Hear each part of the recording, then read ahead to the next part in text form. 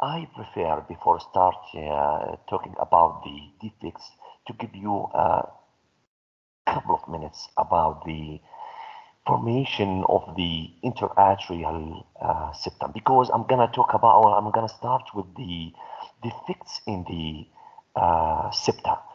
You know, we have the right atrium and left atrium, and we have a septum in between known as interatrial septum. And you know, guys, we have two ventricles, and there is another septum there known as interventricular septum.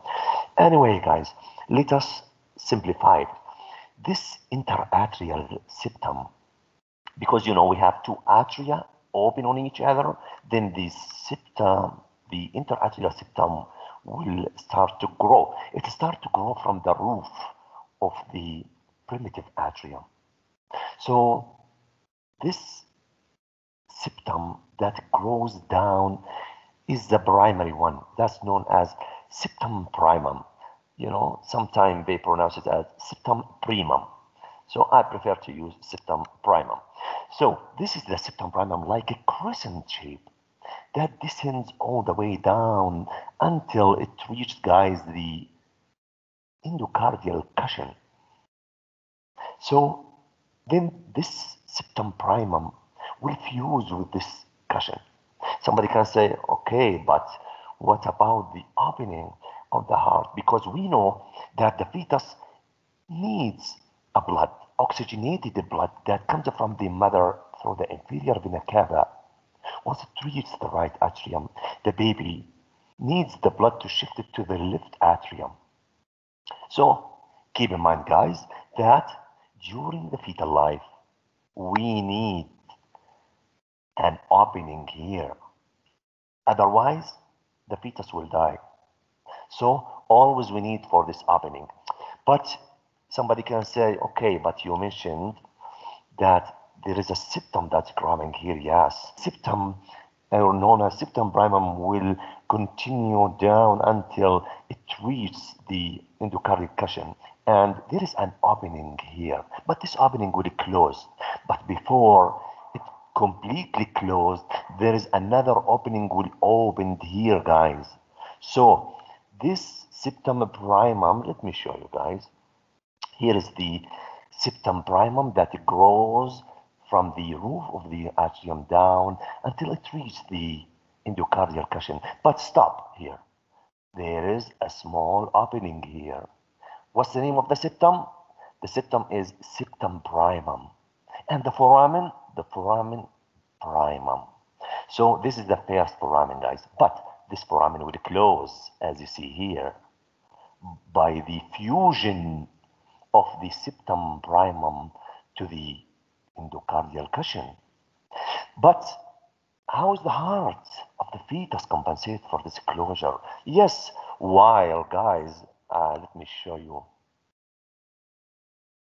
While the foramen primum closed, there is a kind of fenestration here up to create another foramen. So this foramen primum becomes smaller and smaller and smaller and closed at the same time. There is a fenestration here created. Then these fenestration become larger and larger to create another foramen in this wall, in the septum primum. This foramen is the second one, so it's known foramen secundum, not foramen primum, foramen secundum. So this is the foramen secundum. But what else? Do you think we have another wall? Yes, we have another wall, another wall other than the septum primum. We have septum secundum, the second wall, that also descended from the roof of the atrium, guys, down to close, partially close this opening. Let me show you in the next slide. So this is again what I'm trying to iterate, that this is foramen primum and this is foramen secundum. Once this close, this will be ready to shift the blood from the right to the left. But guys, I wanna let you know that don't be confused if you see ostium primum. I know. Look, guys, the ostium is the same as foramen. It's up to you to use foramen primum or foramen secundum, and also you can say ostium primum, ostium secundum. So foramen is the same as ostium. Anyway, so guys, here we have another valve ready to grow down in order to make like a valve, to make this foramen like a valve with the septum primum. Let me show you. Here we go. This is the septum secundum that grows down, guys, to create a kind of a valvular foramen form. So the foramen now with the septum secundum, it becomes like a valve because this is the lip of the valve and this is the lip of the valve. So guys, by this way, this foramen of this creates a kind of a foramen oval with the like a valve, right? So it should be open and persistent because if it's closed, the blood will not shift it from the right to the left. So we need it. But guys, let me give you, you see this area, guys? This fossa, this will be fossa ovalis, in which the floor of the fossa formed by septum primum.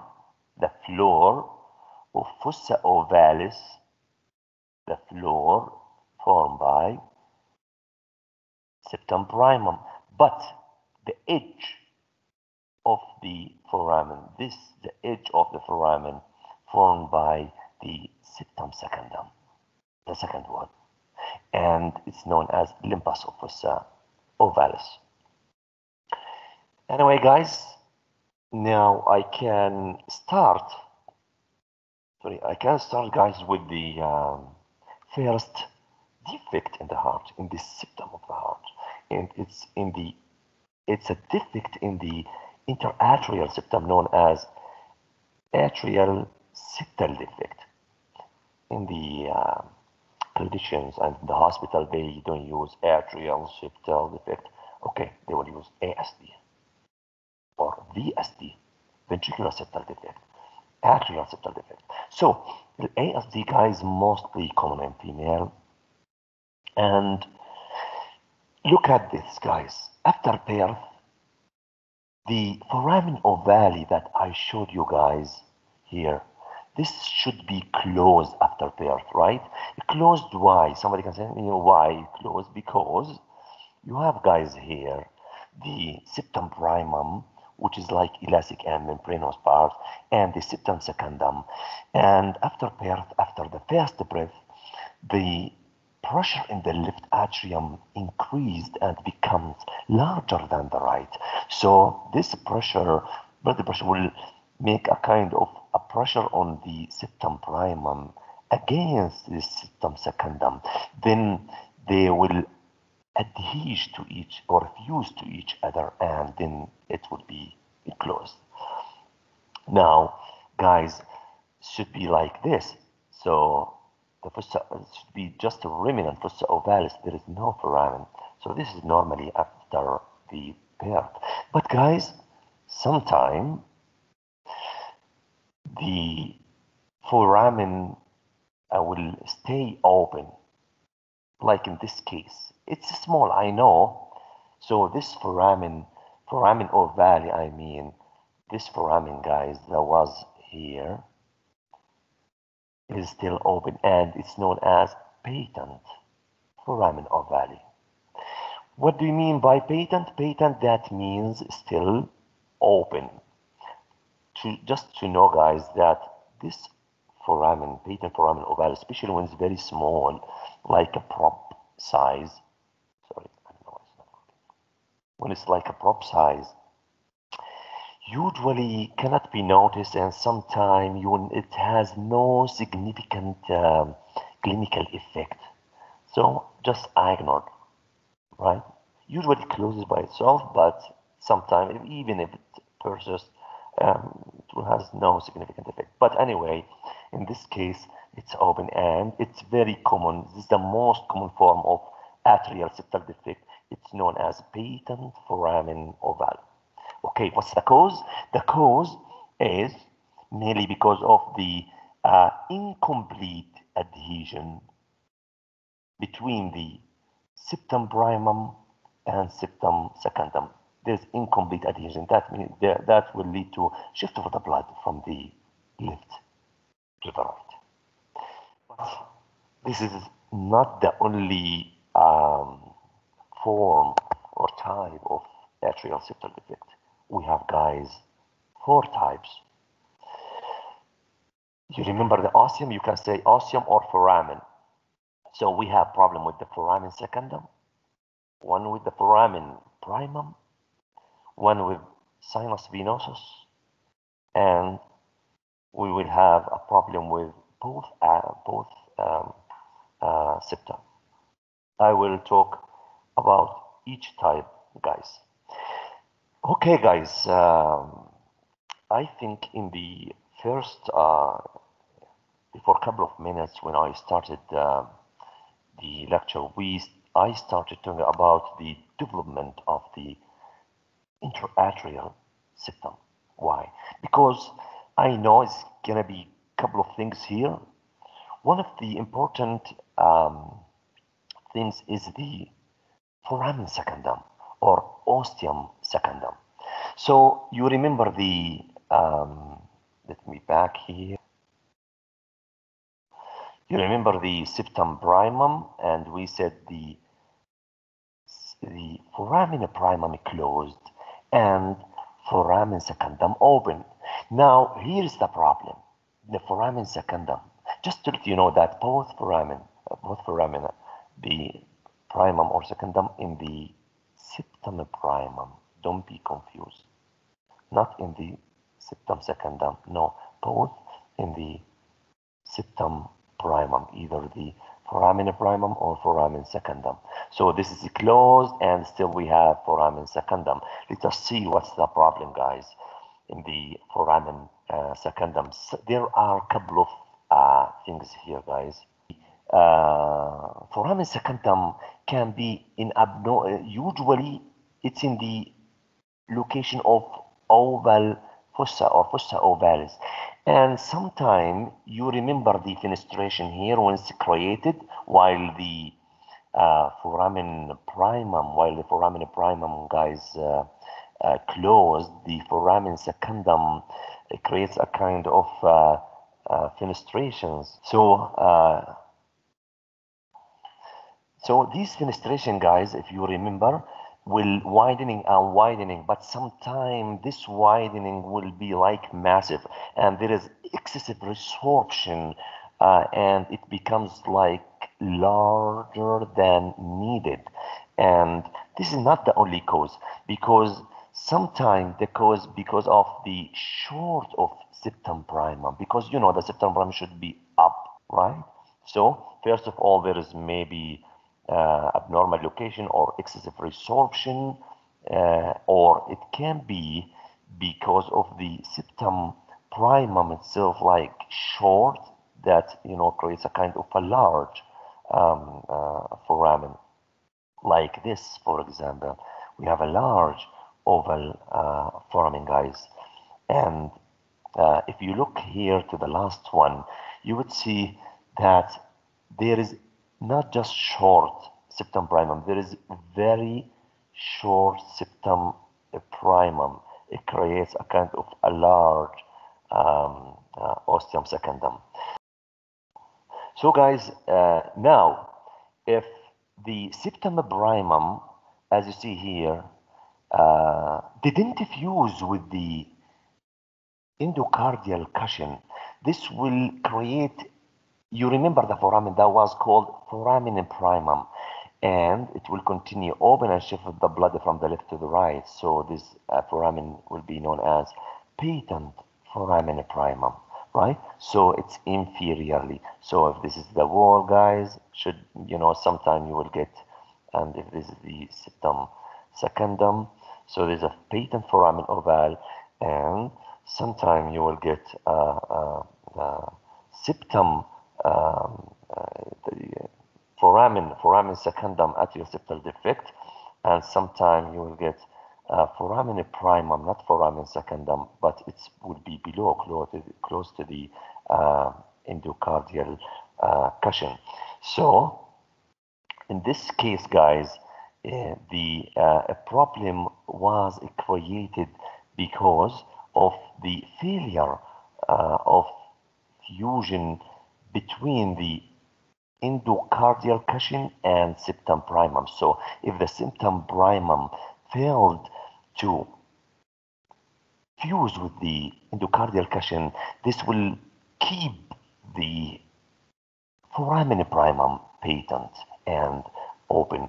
But sometimes, guys, we have another defect caused by sinus venosus. You know, guys, maybe that the sinus venosus, however, in general, it retains the blood to the atria, and in during the embryonic life, say this is the atria. So in the middle of the atria, there is an opening for the sinus venosus. This opening was in the center.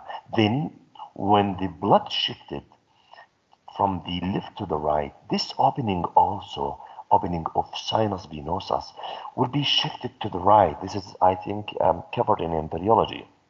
But anyway, so this opening will become like in the right atrium, as you see here, guys, in this figure below.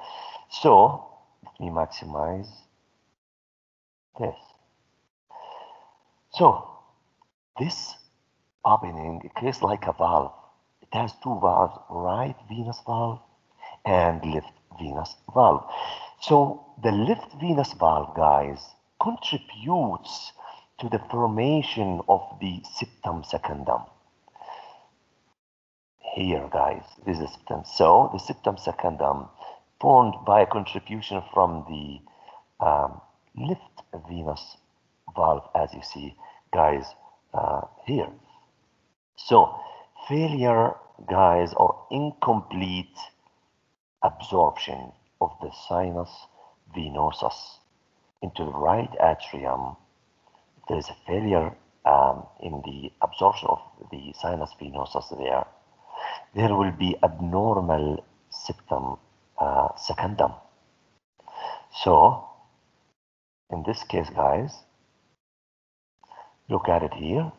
It's mostly in the most superior part of the septum and usually missed by physicians. The last type of atrial septal defect is the known as common atrium. So look at the right atrium and left atrium, guys. They are open to each other. There is no septum in between. There is failure to form septum primum and septum secundum. This will lead to create a kind of common atrium. The same idea, I would say, with ventricles. You know, the interventricular septum. When there is a failure to form the muscular and membranous part of interventricular septum, that means there is no septum. You have to expect common ventricles. But this is another story. So the treatment, when the foramen is large, they usually they tend to use the surgery and put like a patch on it to close it. But they also can get into the foramen through the femoral vein and the right atrium to the opening, guys, through the catheter. Put like a device, guys, like an umbrella. This is the foramen. They will put a device here and a device here, and they will close the opening. Of course, there are other choices as we are in 2021, guys. Now that was about the defects in the interatrial septum, but what about the defects in the ventricular septum? Yes, you know, guys, that the interventricular septum has two parts, membranous part and muscular part. Most commonly, the defects occur in the membranous part. And if it's minor and small, it will close by its own or spontaneously, I mean, and no need for intervention. But if not, of course, it needs urgent intervention. I mean, when the hole is not exist at all, that's what I meant. So, guys, somebody can say how the membranous part formed. Well, guys, do you remember? I think you remember the. Let me go back here and show you this part. Do you remember the endocardial cushion here? So the endocardial cushion, guys, participates in the formation of the membranous part of interventricular septum, plus the proximal part of pulpus cordis also contribute to the formation of the membranous part of interventricular septum. So, when there is a failure in the formation of membranous part of interventricular septum because of failure of endocardial cushion or the proximal part of pulpus cordis, so you would expect a ventricular septal defect. That means there's a mixture of the blood between the two ventricles through this hole. Now, also, the primitive ventricle, guys, mainly contributes to the formation of the muscular part of the ventricles and interventricular septum. Now, I want to check sure that I'm not talking to myself. Okay. So, guys, if there is overcavitation, overtrabeculation, or excessive trabeculation, overcavitation or excessive trabeculation, this sometimes will erase this, the muscular part of interventricular septum. You know there is a trabecular kernel here formed and papillary muscles. So this is cavitation and trabeculation sometimes will be excessive. That will participate in disappearing of this or this part of the interventricular septum. I mean the muscular part. And usually it accompanied by transposition of great arteries. Don't rush yourself. I will let you know about the transposition of great arteries. But this is just to know about the ventricular septal defect. Guys, try to use the abbreviation. In the hospital, they use atrial septal defect. No, they use atrial septal defect, ASD. They say, we have a patient with ASD. We have a patient with VSD, ventricular septal defect. Okay, guys. I will shift to another defect. This defect, guys, would be in another septum. Let me remind you with the heart tube that was like this, guys. And the upper part was, there were 5 swellings. 1, 2, 3, 4, 5. These swellings, that was truncus arteriosus, pulpus cordis, ventricles. Now, guys, the atria and sinus venosus will be shifted to the back once the heart becomes like a U shape and S shape, right? Okay. Now, the truncus, all this should be covered by embryology, but okay, just in 2 minutes or 1 minute. Guys, the truncus arteriosus here, so the truncus arteriosus should be divided into aorta and pulmonary trunk. Of course, the truncus arteriosus and the upper part of pulpus cordis here. So there is a ridge, truncal ridge up because truncus arteriosus. So there is a ridge. They will grow, guys, and there is pulpar ridge. And once they grow, they create a kind of a septum. Look at it here. This septum is known as aorticopulmonary septum. It should be in the middle if there is a truncus. I will talk about it. Let me take the truncus arteriosus and the upper part of valgus cordis. So this septum should be in the middle and should be spiral and exist from the beginning. So it should be first exist in the middle and the spiral. Look at it here. It's like 180-degree rotates on itself. That's why, guys, in the adult, you see the pulmonary trunk, follow the pulmonary trunk, that's anteriorly, right? And the aorta goes posteriorly. So the pulmonary trunk anteriorly and the aorta goes posteriorly. This is why, so they are separated from each other by the aorticopulmonary septum. Guys, let us explain the three cases. If this septum is not exist, if this septum is not in the middle, if this septum is not spiral, okay, so the first defect will be persistent truncus arteriosus.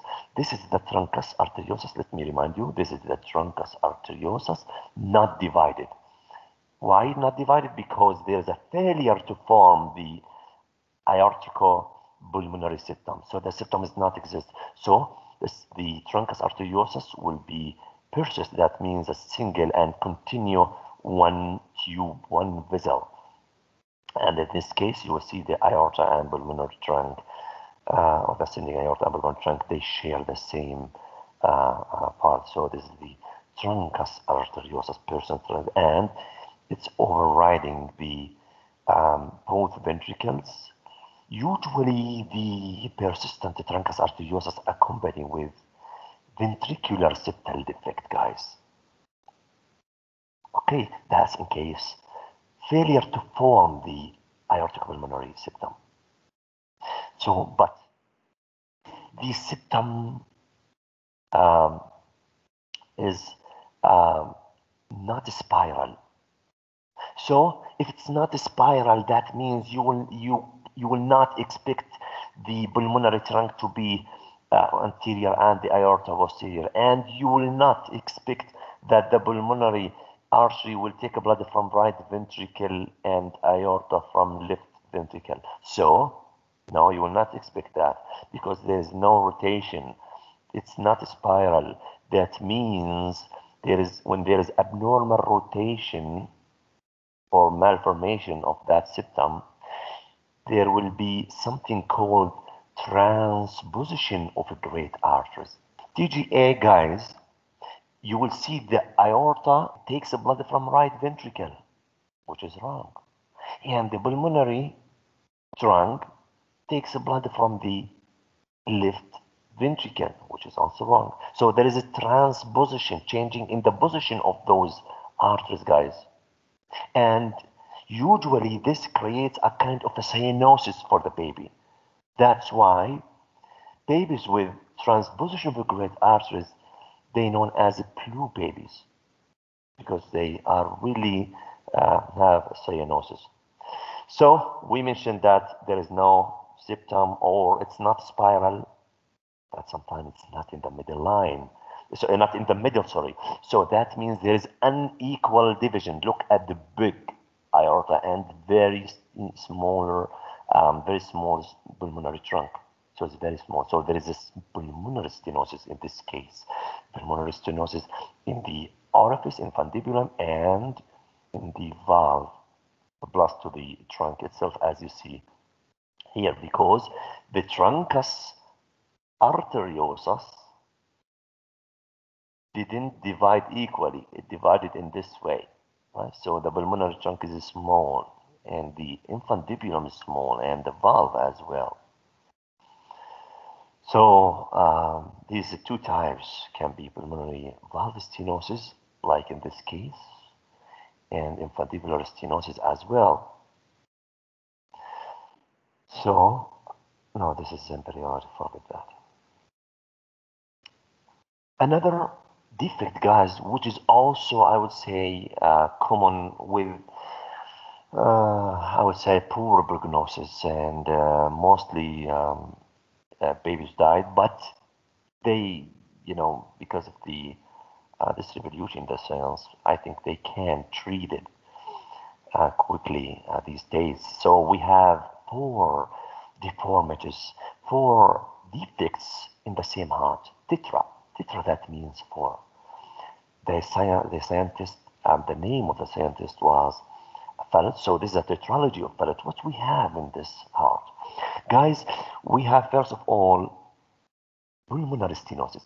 This is the first one, and because of this stenosis in the pulmonary um, valve, you would see, guys, that there is overload on the right ventricle. It creates a kind of hypertrophy. So there is a hypertrophy of right ventricle. Okay, what else? We have overriding of aorta. This is the aorta that overriding the so this is the aorta that overriding the two ventricles. So the aorta takes blood from both ventricles. What else, guys? We have a ventricular septal defect. Because of the ventricular septal defect, the aorta can take blood from both ventricles, which is not correct. So these are the four defects. Quickly, we have pulmonary stenosis, we have hypertrophy of the right ventricle, we have ventricular septal defect, and we have overriding of aorta. Overriding يعني الأيورتا فوق two ventricles. And also, tetralogy of Fallot is one of the heart defects that causes cyanosis. Also, you expect a blue baby as well. So we have transposition of a great arteries, and we have a tetralogy of Fallot. Both they create cyanosis and they cause cyanosis and blue baby. Now, guys, you asked me many times, I think before a couple of lectures about the patent ductus arteriosus. Let me see how many slides we have. Okay, we are about to finish. So let us talk quickly. You know that during the fetal life, when the oxygenated blood comes from the mom to the right atrium, then it shifted, guys, through the foramen ovale. But some of the blood passed to the right ventricle. Then from right ventricle should be, I know, here is the diagram, there is transposition of great vessels, forget that. So the blood will go to the pulmonary trunk, but the lungs are non-functional, so it doesn't make any sense. So the blood will be returned through this vessel, through the ductus arteriosus. This is not the truncus, this is the ductus. Don't be confused. This is ductus arteriosus. So the blood will be back, the oxygenated blood will be back from the pulmonary trunk to the aorta, then to the body.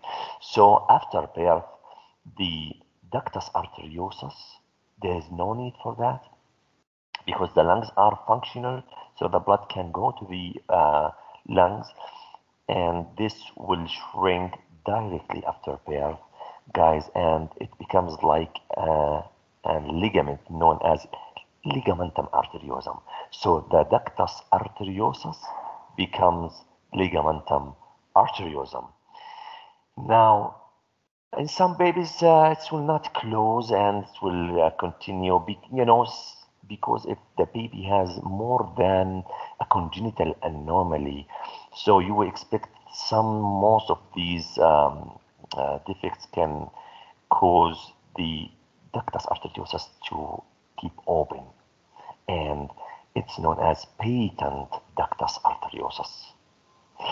This treated guys these days, they get in there through the catheter and they put a device that closed that patent ductus arteriosus.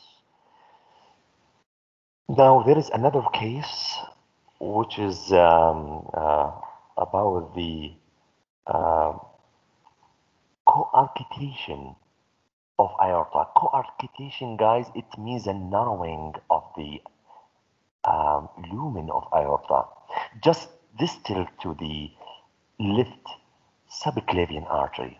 And there are two types. One before this is the ductus, right? This is ductus arteriosus. So if it's before this narrowing before the ductus, ductus arteriosus, it's called preductal. But if it's after it, like this case, it's called postductal coarctation. You know, the cause of this narrowing because of abnormal growing of the media and intima layer of the aorta. So they are growing, guys, in a way that's more than normal. So what you expect is this shape or this shape. Okay, guys, here is a pre-ductal and this is post-ductal. In post-ductal coarctation, you expect that the ductus arteriosus will close because of the different of the pressure and different other factors. Treated, yes, can be surgical repair, guys. Here, cut it and connect it again, or use a graft like that to bypass this constriction, or it can add it like a patch here, open it and edit a patch and dilate it, guys. So the last, before the last one is the dextrocardia. Dextrocardia, that means your heart, guys, on the right side. It's common, and usually in the hospitals, they bring these patients or people for you guys to examine you. Your mentor or your examiner will ask you, okay, could you hear the apex? You say, yes, I can hear. You know, you usually put that, you have to put the stethoscope usually in the normal on the left fifth intercostal space. But with those people, it's like a mirror shape. The apex is on the right side. It's a mirror. Why? Because, you know, guys, normally the heart tube pinned to the right. But if the heart tube pinned to the left, so you will expect that the ventricles will be here on the right. So usually this dextrocardia, those patients accompany with something called situs inversus. That means transposition of abdominal viscera. That means the liver not on the right, the liver on the left. يعني يكون أعضاء كلها مقلوبة. The liver will be on the left. Spleen not on the left, it's on the right. The appendix الزائدة, which will be on the left rather than on the right. So, and usually discovered by accident. ما بيعرفوا عنه بالهيك بيكون normal, very normal. Some of them, they have also other heart defects, especially if there is no situs inversus. So, yeah. So, and lastly, guys, there's, sorry, I see the time, but just 1 minute. The ectopia cordis, in which the heart is outside the thoracic cavity, usually because of failure of sternum and pericardial sac to fuse the lateral folds. So they fail to fuse and from the sternum, so the heart will be outside. Usually most child will, you know, most of them like died, unfortunately, because of infection to the pericardium and the heart and tissue, and because of hypertrophy and deoxygenation, decrease of the oxygen level. Look at it, it's like blue face. So, but they can, sometimes they can return back inside the chest. So guys, thank you so much, and I don't know if you have